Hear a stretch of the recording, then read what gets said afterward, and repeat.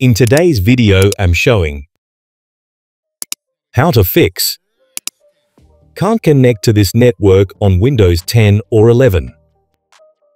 Okay. Without waste of time, let me start.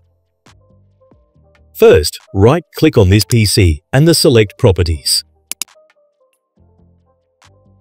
Click on Device Manager. Click to expand Network Adapters.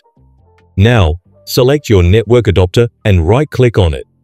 Click on Uninstall Device.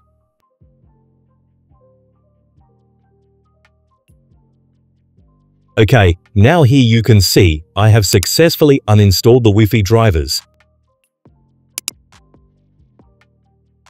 Move back to Device Manager. Up here, click on Scan for hardware changes. Done.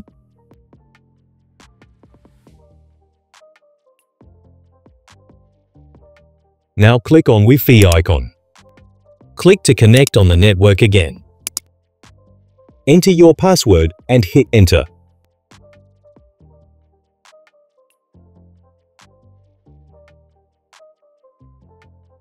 And done.